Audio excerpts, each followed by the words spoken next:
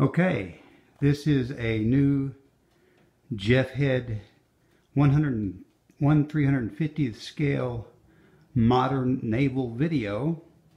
In this case, what we have is a surface action group by the PLAN, the Plan, the People's Liberation Army Navy, which in essence, that's their acronym, but it's the People's Republic of China Navy, the Communist Chinese Navy. As I have shown in the past, they have now carrier groups and carrier strike groups. They have amphibious assault ships.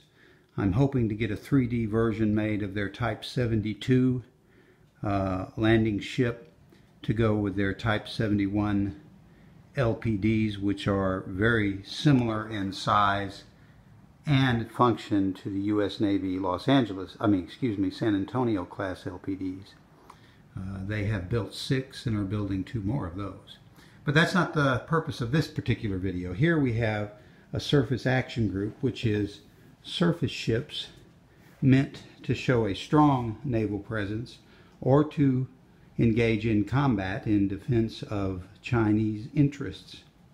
The center of this group is a Type 52D Aegis-like vessel. It's similar to the Aegis class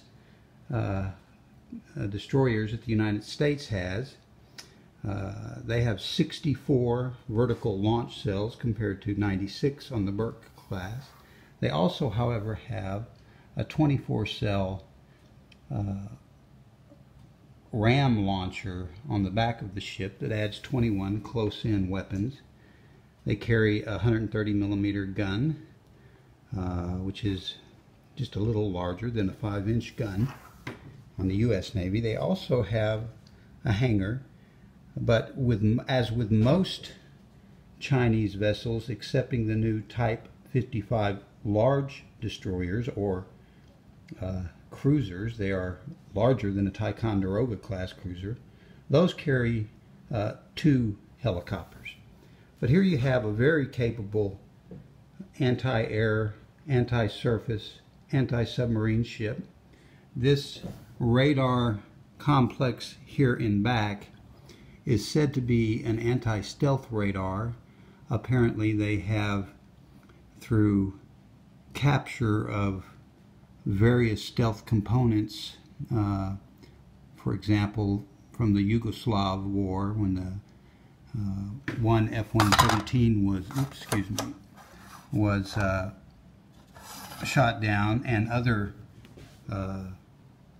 espionage they've done, they believe that they can notice, perhaps not lock onto, but be aware of approaching stealth aircraft, but at relatively short range. They also have 2 in this group, 2 Type 054A frigates, which they have built quite a few of. We expect they're going to build over 30. I think they're at 28 right now, or something like that. As you can see, they have 32 vertical launch cells up front, their main gun, 8 long-range anti-surface or anti-shipping missiles, as well as anti-submarine launchers that come out of openings in the side, and their anti-submarine warfare helicopters. There's 2 of those. They're very capable ships and very modern. The Type 052D, they're building quite a few of those. They have, in the last 4 years or 5, built, I believe they have 16 in the water and are on their way to building quite a few more. And that is the follow-on to the Type 052C, of which they built 6 of, which were very similar in function, but they carried round vertical launchers, which are cold launch missiles, and only 48 of them. These are more capable in the anti-air department with larger phased array radars. So very capable stuff. I also have 2 additional ships. One is one of the 4 Saab Remini class destroyers that they bought from Russia. They are now upgrading those, and this is the upgraded, one of the upgraded ones. We expect them to upgrade all 4. They've added 32 vertical launch missiles instead of the single arm launcher that was carried fore and aft. So that makes them much more capable in terms of anti-air. They also have 8 vertical launch missiles, which are dedicated to anti-surface, and then another 8 anti-surface missiles of their own variety now, instead of the Russians, which came with the ships. And so they carry 16 of those missiles, 2 30mm close-in weapons system. And this was basically the apex, the highest technology the Russians had at the end of the Cold War. And the Chinese have upgraded it and made it better. And then they built 2 of their own class of that same ship. This is the type O-52B destroyer. 16 anti-shipping missiles and the fore and aft single rail launchers carrying 40 missiles. We expect at some point that they may well upgrade these 2 ships as well and add the same vertical launch type capabilities that they added to their Saab Remini, so that they would operate the same, logistically carry the same weapons, and make life logistically easier for them. Nonetheless, both very capable. 16 and 16, that's 32 vertical launch missiles, plus 16 more on these 2 frigates. You know, 32, that's 48.